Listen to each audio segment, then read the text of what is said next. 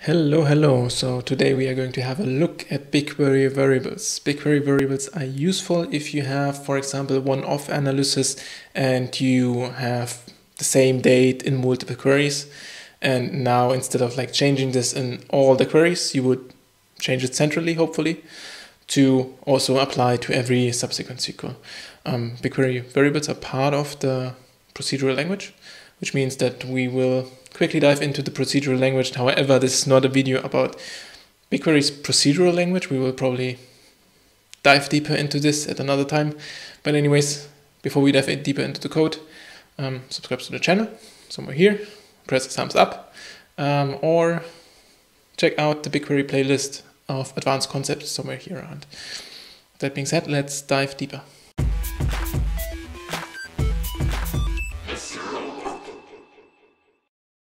We will start off by looking at Google and typing in BigQuery Variables. That's the most obvious search that we can do.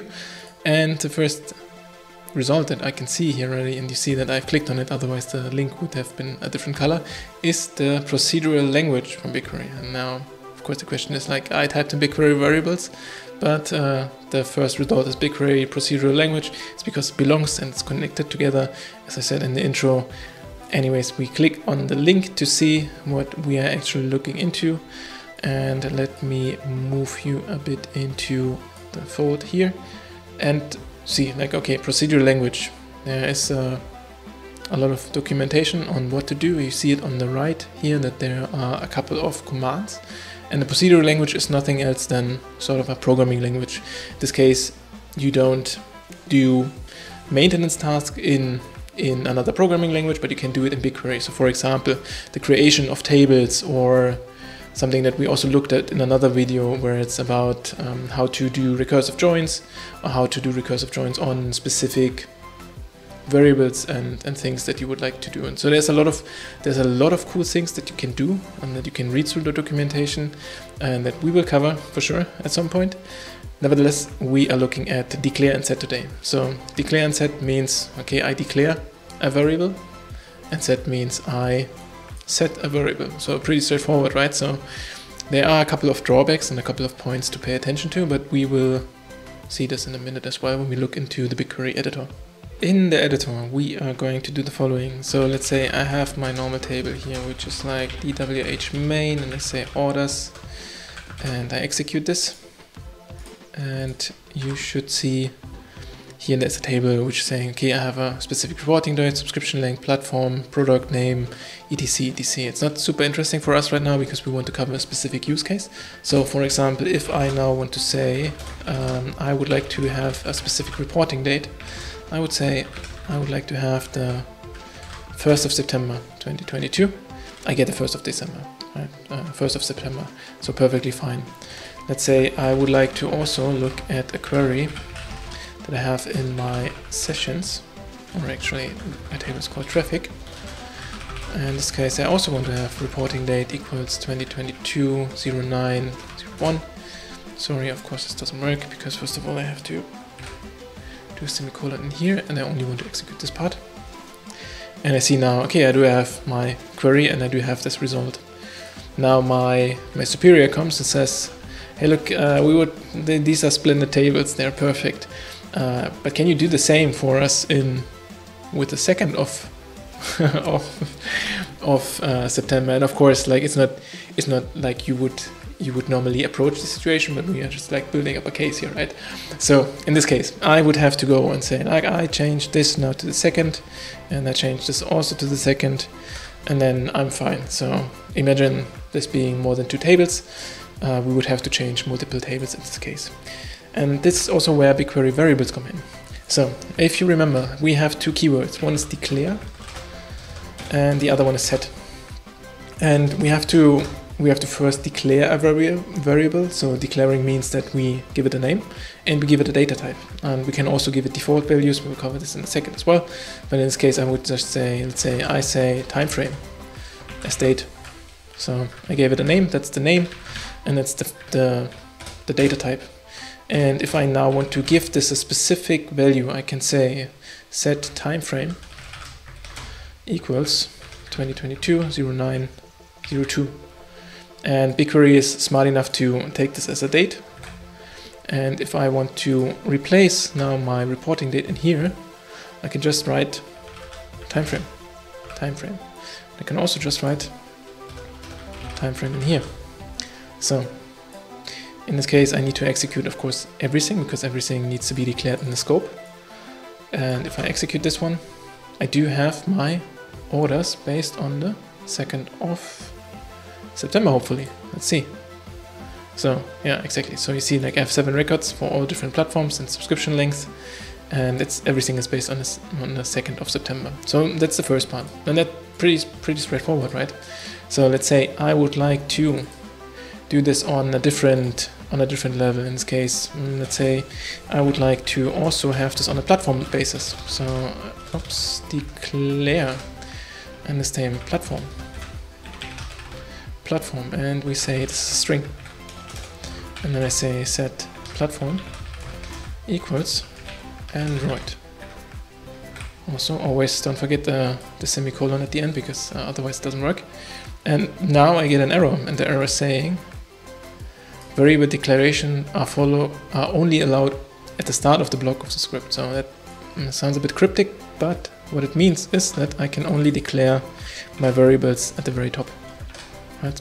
So declared, now no errors, you don't see it, so perfectly fine, no errors. Now going back to our query, I can, first of all, everything works out fine, I can execute this, but I haven't filtered anything yet. So let's say we run into our next edge case, which is, I would say, and platform equals platform, right? So we see, like, it's the same name, and surprisingly, it will give us very strange results, right? So remember, we are looking for the Android platform on the 2nd of September. But if I now look at my query, I see, okay, I have all platforms. Turns out that the table scope is more important than the variable scope in this case. Meaning that here I basically say where platform equals platform, and platform always equals platform, because platform iOS for this row is also platform iOS for the same row. Meaning that it's a good convention to always abbreviate or like prefix this with an underscore. Right, so we prefix both, then of course we have to change it in here. And now, surprise, surprise, also in here and in here. And now we don't compare platform with platform anymore, but we compare platform with underscore platform. So smart us, we have now circumvented the rule of that these have the same, like, naming conventions. So meaning that if I execute this now, I get my expected result, which is only Android. So super cool, right? Meaning that if I now want to go one level deeper, I can also say, I don't need to declare it here in here. I can also say there's a default value. So in this case, I would just say default Android. Now I don't have to declare this one here. So I can just do this. And of course I get the same results, because we are good on what we're doing, we get Android, right? This is also like where it's a bit more complicated is always like with more complex data structures. In this case, let's say we want to declare, let's first get rid of this error here because of the time frame. So we want to declare, in this case, we say platforms, right? So I'm not looking for a specific platform anymore. I'm looking for platforms. Let me keep this one. And the way how BigQuery works with like array structures, I cannot just say array. I have to define the data type of the array, and in this case I know it's an array of strings.